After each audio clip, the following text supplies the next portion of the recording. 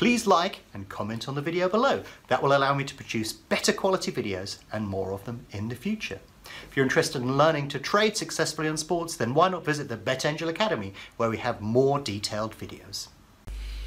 So here's an interesting trade that I found for you. The setup is quite simple. We have a favourite that's trading near the crossover point and a second favourite that's trading near a crossover point. And we could trade either of these, but the predominant price action prior to this getting involved in the market is that the favourite has been gradually coming in and the second favourite has responded by going out. So we could say that there's a fair amount of backing support for the favourite. And the second favourite is relatively weak in response. So obviously the market likes the favourite. We could back the favourite at this particular point in time, but we've decided to lay the second favourite simply because we're near the crossover point. That sort of insulates us a little bit if we get this particular trade wrong. If you don't know about crossover points, then we do have a video specific to crossover points that you should probably watch. But yeah, we've decided rather than backing the favourite here, laying the second favourite is a slightly less riskier option for us, and that's what we've decided to do.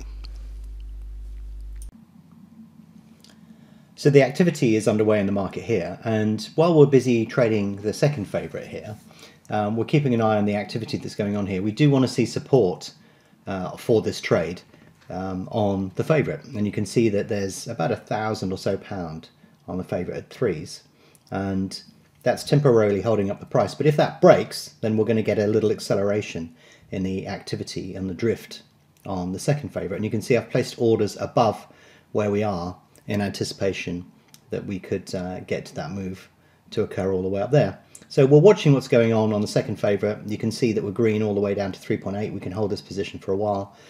But for this trade to work, really, we've got the safety of going in at fours, but we really need to see some activity on the favourite and see that getting backed in.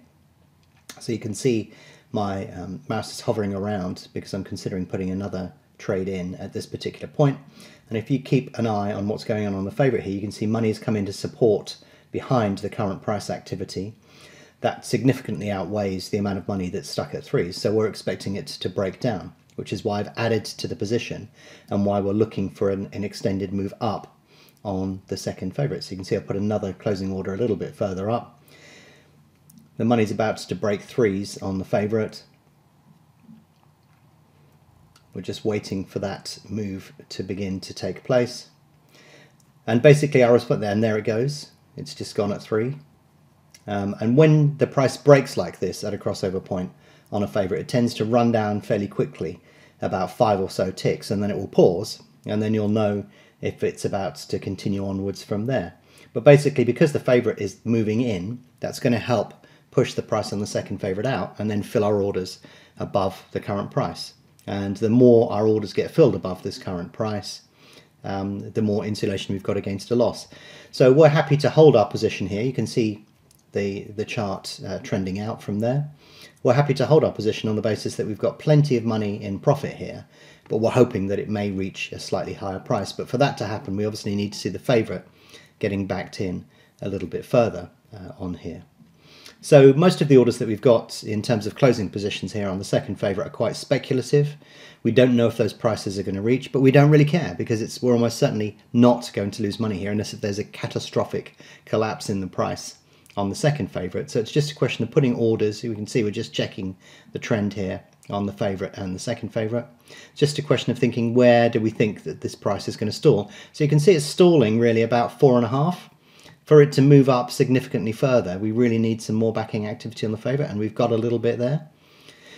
But when you're exiting a position like this, what you're trying to do is you're not trying to say exactly where is it going to go. You're saying roughly where is the price headed? Where can I put orders where they're likely to be matched? And where do we think is a fair place for these to go? The longer a trend persists, you can see the favourite's gone right off the bottom of the graph here, of the ladder rather, then the more likelihood you think we've got of reaching those particular prices. I've just centered the ladders there so we can see what the current price activity is.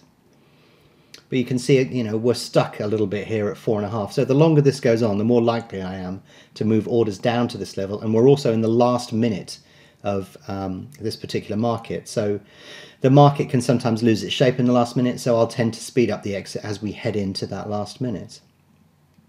You can see the favourite's still getting a little bit of support here, but it's not really forcing the second favourite out.